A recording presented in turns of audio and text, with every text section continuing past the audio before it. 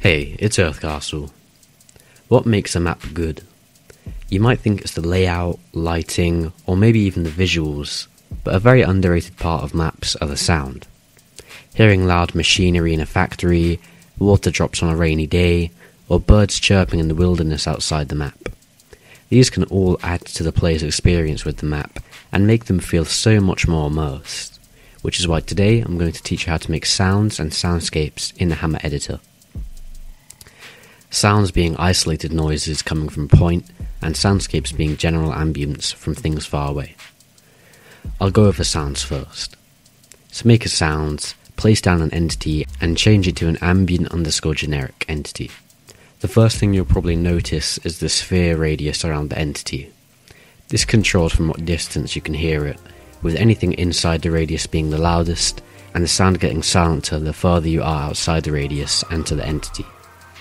You can change this to whatever you want. To choose what sound you want the entity to make, go into its properties, click on sound name, and browse. This should bring up a list of all sounds the entity can make. Say for example you want the sound of garage door opening or a siren going off, you can search for that. You can also tweak around with other properties to make sure it's how you want, like making it loop or start silent. Then just place the entity where you want your sound to be and it should work.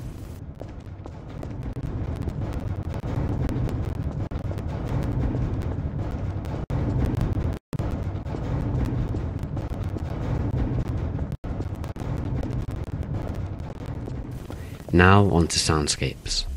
First, place an entity and change it into an env_soundscape. You can also change the radius of this similar to the ambient generic. You may think you can go into the settings and select a soundscape, but it's a little harder than that.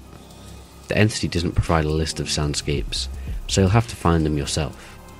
I'd recommend watching this video on all soundscapes from Half-Life 2 and picking one you like. After you've found the soundscape, you're pretty much done.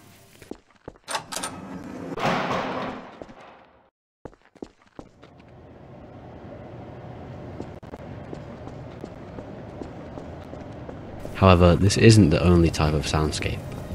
This soundscape only plays when you're in direct line of sight with it, which some people may not want. Instead, you can use an env_soundscape_triggerable. Just add _triggerable to the end of your entity and all values should carry over. With this entity, you can make a trigger brush around the area you want the sound to be coming from, make the trigger brush into a trigger_soundscape, name your soundscape, and then select the soundscape in the brush's properties. You need the soundscape entity for this, or else it won't work. This will make the soundscape play in the radius of the brush. And you're done. Thanks for watching. If you enjoyed, make sure to check out my other Hammer content, and that's all for now. See ya.